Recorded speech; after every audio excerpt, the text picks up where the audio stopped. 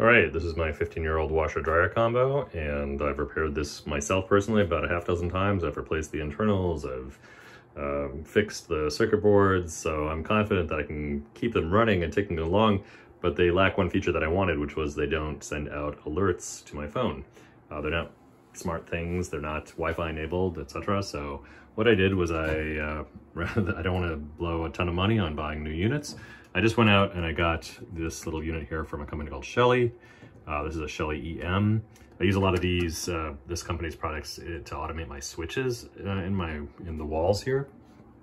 But this is just basically a monitor of current. So I have a split core current transformer here wired up to this unit, and I have one in the washer. And that allows me to find out whether or not the dryer or the washer is drawing current at any given time.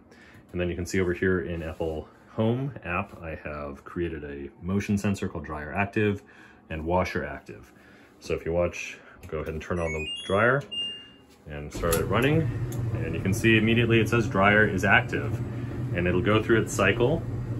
And I can actually open and close the door briefly and toss in some other clothes, and then I go ahead and stop that, and you'll see here that I get a nice little alert saying dryer cycle complete, get laundry from dryer.